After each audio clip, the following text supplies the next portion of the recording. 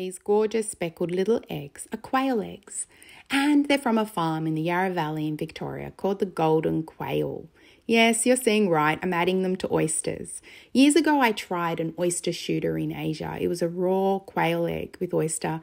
I didn't like it at all, so I decided I was going to grill these, and they ended up really delicious. So I wanted to show you how I cook them.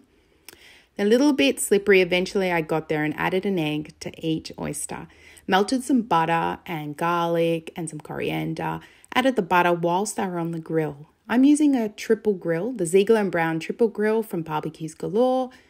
And they were delicious, 5 to 7 minutes on the barbecue. I sprinkled some cayenne pepper, made sure the egg yolk was runny, and they were delicious.